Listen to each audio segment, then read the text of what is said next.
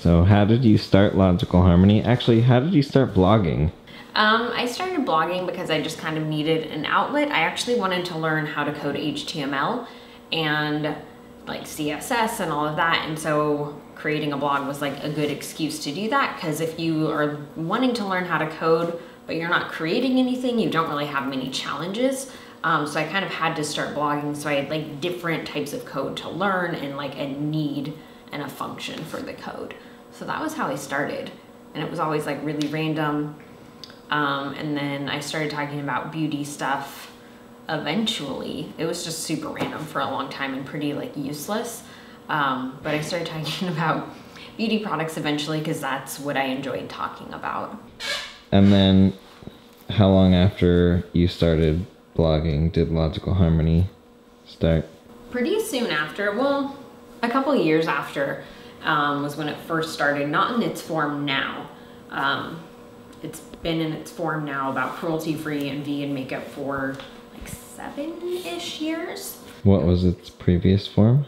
It was just general beauty and fashion before, and then before that it was just part of me wanting to learn a new platform and trying out WordPress and learning how to like code my own WordPress themes and things like that. So before I started talking about beauty, it was just like general nonsense basically.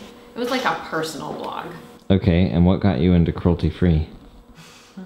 Well, after I went cruelty-free and after I went vegan, after meeting you, it just made sense to transition it. I was transitioning to cruelty-free. I had been interested in cruelty-free for a really long time. And to be honest, I was like a lot of people out there where I thought animal testing by brands was primarily a thing of the past. I thought it was pretty rare. I thought it was horrific. It's something I had always like been against and been interested in learning about. But I really did believe the PR spin from a lot of brands that it wasn't happening. And so once I decided to dig more into it after going vegan, I realized it was definitely still happening, and a lot of brands were still very much testing on animals and very much funding those processes. So it made complete sense that as I switched to cruelty-free and vegan products, and I was trying to find dupes for everything and just trying to like navigate the space to do that as well on my blog. There weren't too many people doing it at the time in the niche. So I was having a hard time finding someone that I identified with as a person and like with my style. And so that was a huge part of it too, was I figured if I had those questions and I had those struggles that other people did as well. And also just being able to like share what it was like too, because everything that I was finding out there that was, you know, people who were cruelty-free, they had been cruelty-free and vegan for a very long time. And so I felt like I couldn't find someone that I could identify with on my own journey. Yeah. What was that journey? Just trying to figure out like what brands were actually cruelty-free and, you know, what ones, like what products I could use, what ingredients to look for. It was really difficult back then. Like I remember I would read online like, oh, these products from like NYX, for example, are vegan. And I was like, sweet. And I would go buy a bunch and then I'd come home, because back then, I don't know if it's the same way on their packaging now, but the ingredient label was like on the underside. So you literally had to take off the plastic to actually read it. So I would get home and do that and then realize there was like carmine and beeswax and a bunch of stuff that I had saw online that was vegan. And that was a bummer. And then I just remember at the time too, like Revlon, like PETA said Revlon was cruelty free, and I reached out to Revlon because I was trying to understand like why do brands test on animals? Like, because I was thinking if PETA approves Revlon as being cruelty free, like if Revlon can be cruelty free, anyone can be cruelty free. And Revlon told me like, oh, what you get in the US is cruelty free, but like we have a separate factory for stuff in China and that's all tested on animals. And that's when I started to really realize there was more to it, and it was just like beyond the surface level. I feel like I kind of went off on a tangent there, but yeah, it was interesting. It was an interesting time. And I think that I've always tried to really remember what that was like and to be really compassionate and understanding with people, because it can be really tough. And so every time I see someone feeling frustrated about a brand, I think about when I read that Revlon was cruelty free and I bought a ton of Revlon and then reached out to them and realized like, oh, you're not actually cruelty free. And honestly, that right there is what really started me to want to make the brand list on Logical Harmony, is because I felt like I couldn't trust a lot of sources out there. And also, I just wanted to educate myself. Like, that was it more than anything. I really wanted to understand what went into it and, you know, what the ins and outs were for each brand, and really felt like, I don't know, I just wanted to share that journey with people. So back then, what was your day-to-day like starting Logical Harmony? Ooh.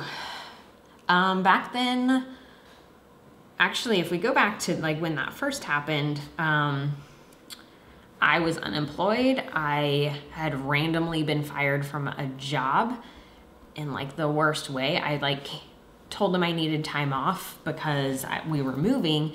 And when I called them to like see when I worked again, they just wouldn't return my calls. It was like the worst way to fire someone. I was working for a small business, and that was really tough because I went from like, you know, not like working in retail to then being totally unemployed. So I thought, okay, if I'm unemployed, this gives me time. Like, I need to like, you know, look for a job, obviously, but I'm doing all this research. I can really like start to turn this into something. And so that was really difficult. And then eventually I did get a job, obviously.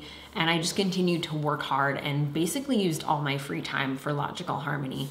And pretty soon after, I'd say within like 6 months of that, I was working a full-time tech job in San Francisco. My commute was almost 3 hours each way. I think it was like 2 hours on a good day if everything lined up correctly. So I would get up at 5 a.m. and I would get up, work out, work on Logical Harmony while I was like eating breakfast at my computer. I would take the train to work. I had to leave the house by 7. I would be on Twitter and like doing post drafts on my phone on the way to the office. On my lunch breaks, I would go into a conference room and work. I would get home at like 7:30 at night, work out again, eat some quick food, and then I would be working until like 11 or 12 at night. And I did that for years, where it was like any spare time I had, I would be working on Logical Harmony. And my coworkers knew it, and they were super supportive. So like, you know, I did eat lunch with them a fair amount, but they were also totally understood that there were times where I was like, something just broke with the brand. Like, I need to go lock myself in a conference room and figure this out. And that was really, really great. But yeah, it was a lot of work and a lot of late nights, a lot of super early mornings, not a lot of sleep, but I think it was totally worth it. And I did that for years. Eventually I got a different job and my commute was like half an hour less, but it was still really long days. And then after that, I started working from home, and I just took advantage of that. I replaced all that commute time with time working on Logical Harmony. Okay, so that's what your day-to-day was like back then. Mm-hmm. And then a little over a year ago, about 14 months ago, Mm-hmm. you left your full-time job. Yeah, which was scary. Not gonna lie, that was like a huge leap and a big thing. And since then, it's been working on Logical Harmony a lot. I tried to do my absolute best to just like kind of flip my schedule and replace like when I would work my day job with working on Logical Harmony. It definitely took some adjusting. And at first, I honestly needed like a couple weeks just to like rest and get my head. The reason I did it is that I was at the point where I literally felt like I mentally, physically, emotionally could not balance it at all anymore. Like, I'd been at that point for a really long time where I just literally didn't know how I was going to keep going. So it just became like, okay, this has to happen. We're in a situation where we can try it and see what happens. And thankfully, so far, it's worked out okay.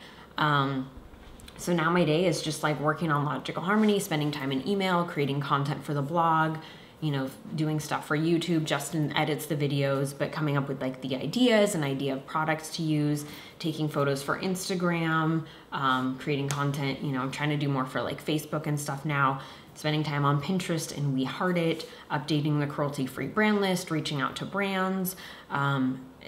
It's kind of all over the place, but it's a lot of stuff. Basically, all the content created for Logical Harmony. Justin edits the videos, and there's a lot of things I literally couldn't do without him. And by him being there to do so much of that stuff, it frees up more of my time to spend time like replying to comments on Instagram and YouTube, or reaching out to brands to get them on the brand list, which can sometimes be a huge undertaking and a huge process with brands.